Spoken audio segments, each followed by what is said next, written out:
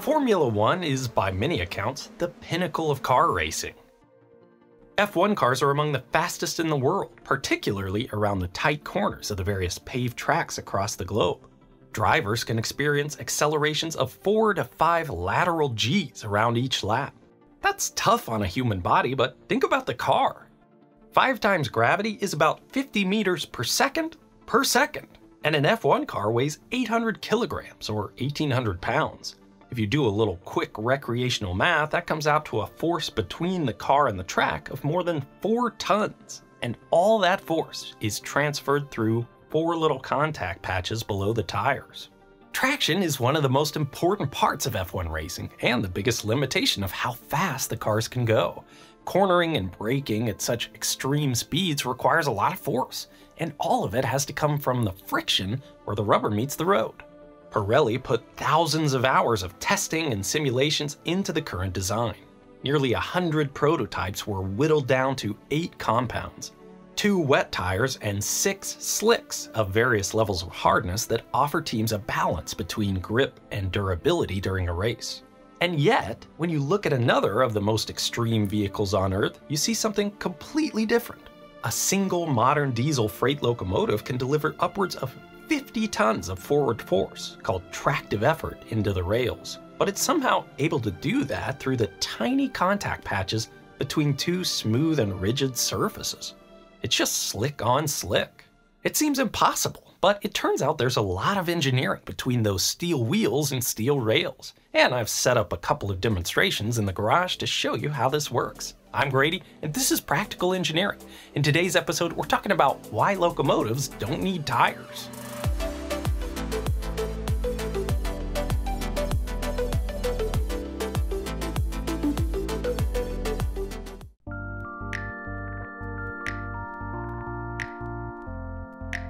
In a previous episode of the series on railway engineering, I talked about how hard it is to pull a train based on the various aspects of grade, speed, and curves. I even tried to pull a train car myself. The whole point of locomotives is to overcome that resistance, to take all the force required to pull the train and deliver it to the tracks to keep the whole thing rolling. Most modern freight locomotives use a diesel-electric drive. The engine powers a generator, which powers electric traction motors that drive the wheels. There are a lot of benefits to this arrangement, including not needing a super complicated gearbox to couple the engine and wheels. But even with electric traction motors, locomotives are still limited by the power rating of those motors. And power is the product of force and velocity. So if you graph the speed of a locomotive against the force it can exert on a train, you get this inverse relationship. But this isn't quite right. Of course, there are physical and mechanical limits on how fast a train can go, so the graph gets cut off there, but there's another limitation that governs tractive effort on the slow side. Even if the motors could generate more force at slow speeds, and they usually can, the friction between the rails and wheels limits how much of that force can be mobilized, called the adhesion limit. The graph makes it clear why this is such a major challenge for a railroad. You can't even use the full power of the engine because you're limited by the friction at the wheels. It's why dragsters do a burnout before the race, to warm up the tires for more friction. I was reading this Federal Railroad Administration report, and I love that it called friction the last frontier of vehicle-track interaction. It's just so important to nearly every aspect of railway engineering.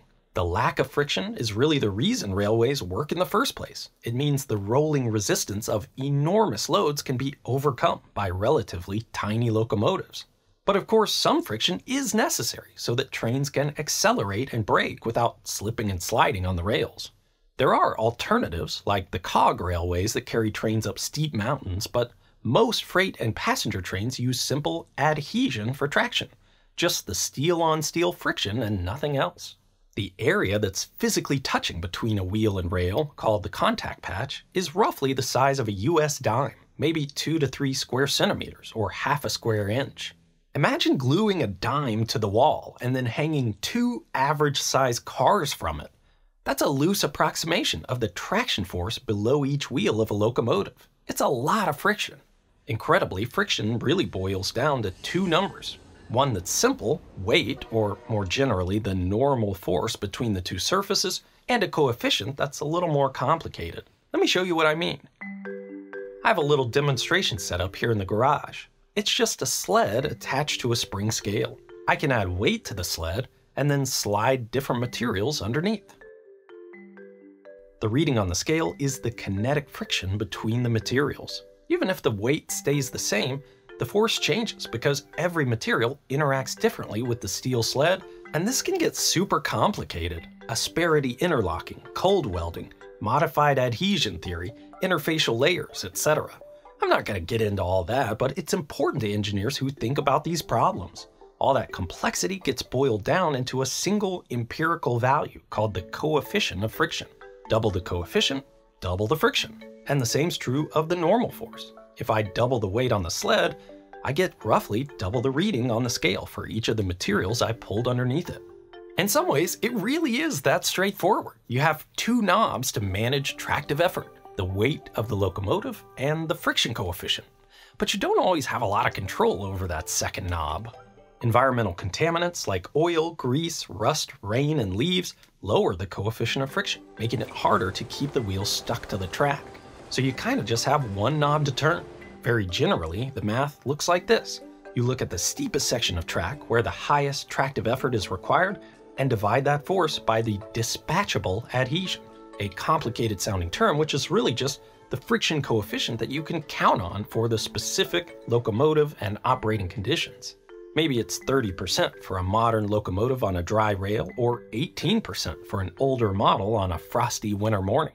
Now you have the total weight needed to develop that tractive effort. For longer and heavier trains, you can't just use a single massive locomotive because there are limits to the weight you can put on a single wheel before the tracks fail or you damage a bridge. That's why many large freight trains use 2, 3, 4, or more locomotives together. But that friction coefficient isn't set in stone. You do have some control there. Even since the days of steam locomotives, sandboxes have been used to drop sand on the tracks to increase the friction between wheels and rails. If you look closely, you can sometimes see the pipes that deliver sand in front of the wheels. Some railways use air, water jets, chemical mixtures, and even lasers to clean the rails, carry away moisture, or just generally increase control over wheel-rail friction. And there's another way to turn that knob that's a little tricky to understand, because there's not really a hard line between a wheel sticking to a rail through friction and a wheel sliding on it from not enough. Actually, all locomotive wheels under traction exist somewhere in between the two. Let me show you what I mean. Even though both locomotive wheels and rails are made from hardened steel, that doesn't mean they're infinitely stiff. Everything deforms to some extent.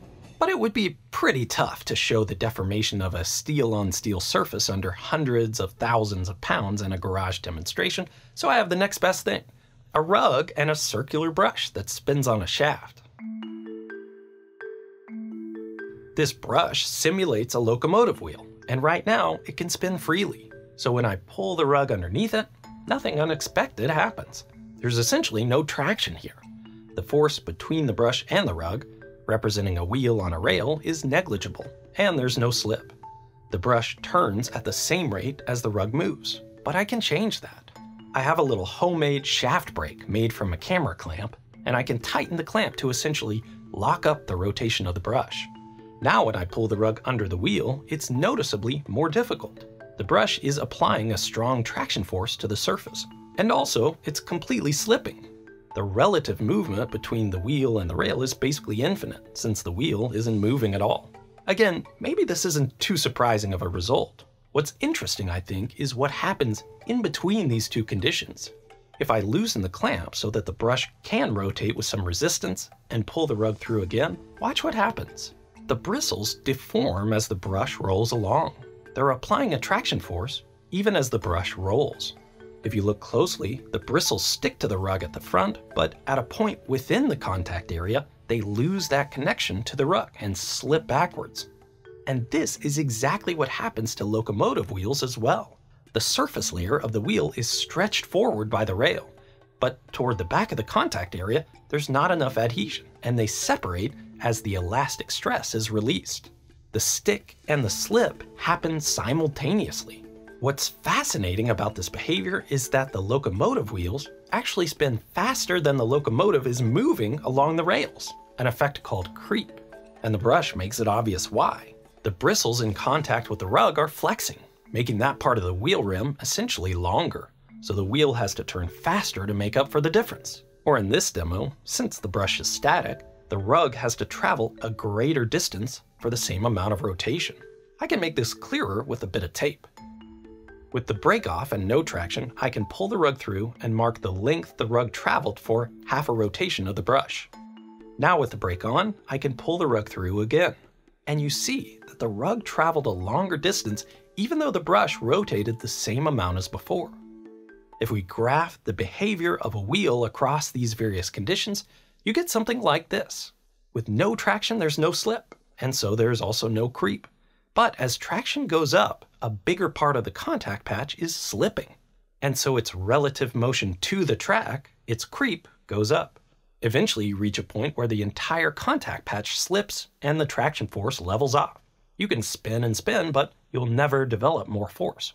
Of course, that graph is a theoretical situation under ideal conditions. Your intuitions might be saying that a wheel that's fully sliding on a rail has less traction than one that has at least some stick, and you'd mostly be right.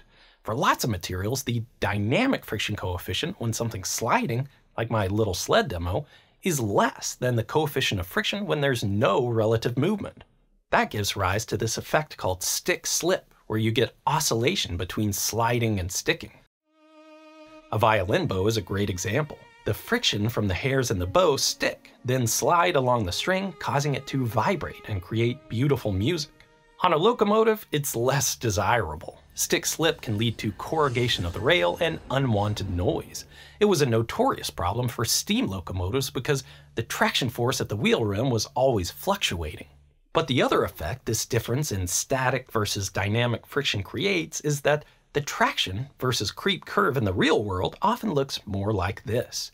There's a maximum in there, and if you go past it toward greater slip, you get a lot less traction. And that's the trick many modern locomotives take advantage of. Sophisticated creep control systems can monitor each wheel individually and vary the tractive force to try and stay at the peak of that curve. Eking out a few more percentage points on the friction coefficient means you could take better advantage of your power, and sometimes even use fewer locomotives than would otherwise be required, saving fuel, cost, and wear and tear. All that complexity, and you still might be wondering, why all the trouble when you could just use a different material with a higher friction coefficient, like the rubber tires on cars? And the answer is just that everything comes with a trade-off. Some passenger rail vehicles do use rubber tires, and some locomotives have steel tires that can be removed and replaced. But I think those F1 tires are a perfect analogy. You generally use the soft, sticky ones when you want to gain track position and switch to the harder, more durable tires to maintain position without losing too much time in the pits. But pit stops for freight trains are pretty expensive. If you keep following that logic to more and more durable tires that can carry multiple tons of weight across hundreds of thousands of miles, you just end up with a steel wheel on a steel rail, and you find other ways to get the traction that you need.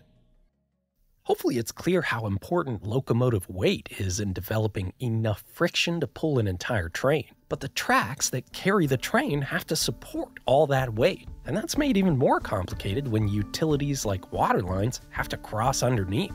I recently spent an entire week on a construction site learning exactly how a water line is installed below railroad tracks in a way that can not only withstand those incredible forces, but also go in without interrupting any rail traffic in the process. And of course, I documented the whole thing for you. That video is part of my practical construction series where I go on location to construction sites. You can stay tuned for it to eventually come out on YouTube, but if you can't wait that long, it's live on Nebula right now. I'm sure you've noticed the massive shift in video these days where all the major TV networks are just running reality shows in place of the stuff that used to be really good. Almost everything I watch now is being made by independent producers, not having to cater to a bunch of suits in a major production house who don't care what people actually enjoy watching. watching means we have more freedom to make videos that we're passionate about. Brian from Real Engineering, Sam from Windover, Scotty from Strange Parts, Integza, and a lot more of my favorites all have their content ad-free on Nebula, the streaming platform built by and for independent, thoughtful creators, including me. Nebula is the answer to the question of what could happen if the best channels on YouTube didn't have to cater to an algorithm. It's just a different model that changes the incentives and the rewards, and it's come so far. It's totally ad-free, with tons of excellent channels and lots of original series and specials that just wouldn't see the light of day if they were produced for YouTube, where you have to optimize for clickability. My practical construction series is the perfect example. It's written and produced for people who want a peek into what really happens on a construction site. Maybe it's a small crowd, but those are my people, and I want to make great videos for them. If you're with me that independent creators are the future of great video, using my link below will get you 40% off an annual subscription. That's less than $3 a month. You won't find any other streaming platform that cheap, especially not one this good. I hope you'll consider it. That's nebula.tv/practicalengineering. Thank you for watching, and let me know what you think.